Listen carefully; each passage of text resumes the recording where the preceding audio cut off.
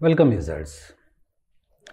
In this content, you are going to learn how to recode the data using WinIDAMS application. In the statistical application, the data can be recoded in any of the format. But the package should have the provision. WinIDAMS gives a wonderful feature to recode the data for our convenience. Because some data cannot be used to perform the analysis, in that case, they need to be restructured. The recoding is nothing but grouping the data. For example, take the age. We have different ages: 20, 21, 22, 23, 24, 25. Different age groups of data we have in our file. Suppose if I want to group the age, I split the group into two different groups. 20 to 22, one group. 23 to 25, second group. So these age need to be grouped under 1 and 2. This could be easily done with the help of the WinIDAMS application. And this feature may be available in another applications too, but I am not aware of it. Suppose if you are familiar in some other application, if they have the feature, you can try it. You are watching the screen WinIDAMS. In the previous content, I have explained how to trace the legal and illegal codes in the data. The same data set I have used.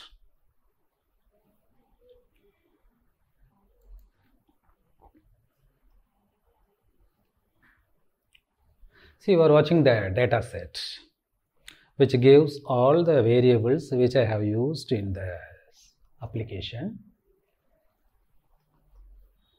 Each and every variable need to be carefully defined. It has been explained by me in my previous content.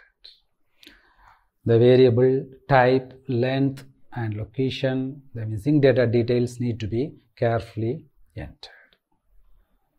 Else it will create the problem at the time of running the scripts. The control statement parts need to be carefully handled.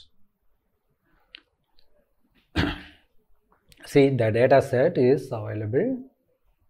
You are watching it. This is the control statement part where I am going to define some codes to generate the output. The dictionary and dataset options need to be defined carefully. Even the punctuation errors, spelling mistakes will not help you to generate the output. It will show the error. So you need to practice again and again. As I already said in my previous content, statistical knowledge is very essential to learn the package functions. Without having basic skills of statistics and the software, handling the control statement part in WinIDAMS would not be easy. Moreover, this content is not for the beginners. At least you should have a little bit of experience in both areas. See, I am going to generate the class tabulation for age and time spent in the library. The respondents age-wise, time spent in the library is going to trace. Now,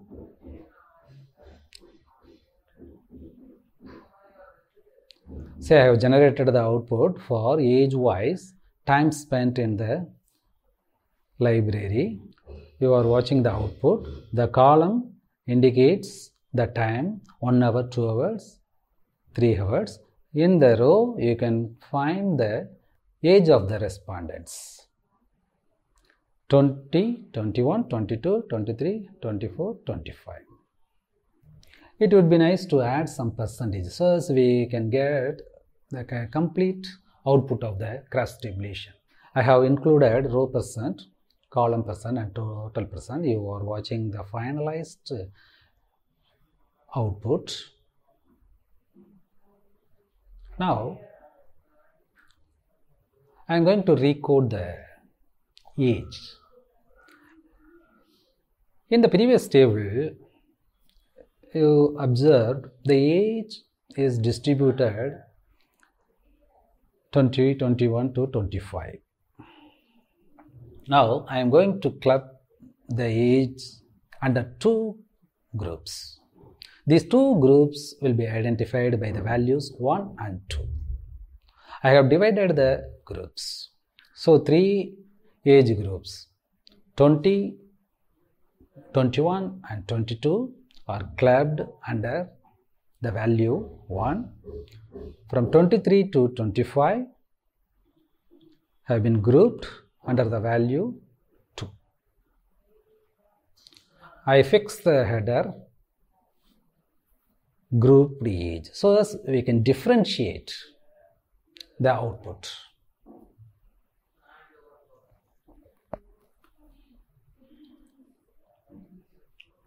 I fix the header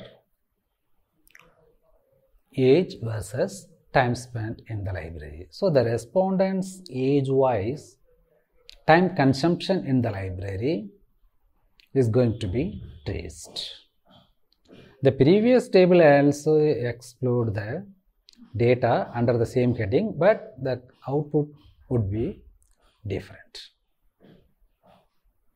Because in the previous table, the age is distributed separately. But in this table, we have grouped the age. So it will generate only 2 rows. See?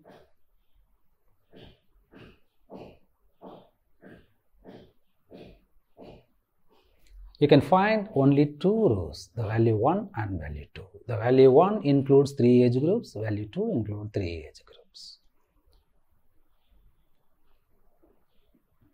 Now I add some percentages, row percent, the column percent and total percent have been included. See the output. Now the complete format is generated. See, running the parametric test in WinIDAMS need the recoding in case if the data set is available in this format.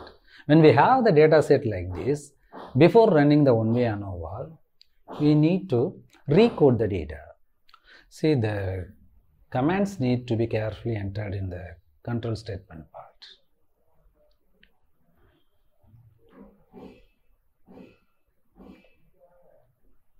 Handling the control variable and the dependent variables are very important. If you accidentally change the variables, it will generate the wrong output. You must handle the variables, which one acts as a dependent variable and which is going to act control variable. You must be sure about it. Say I fix the heading for the one-way ANOVA table. See, you are watching the one-way ANOVA results now.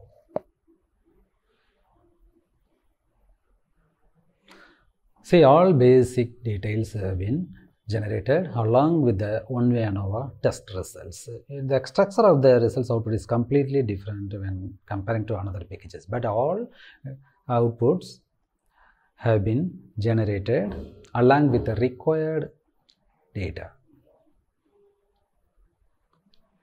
See, The test results can be compared with the spreadsheet. I have used OpenOffice spreadsheet to generate the output for the same data. See, the ANOVA result is same.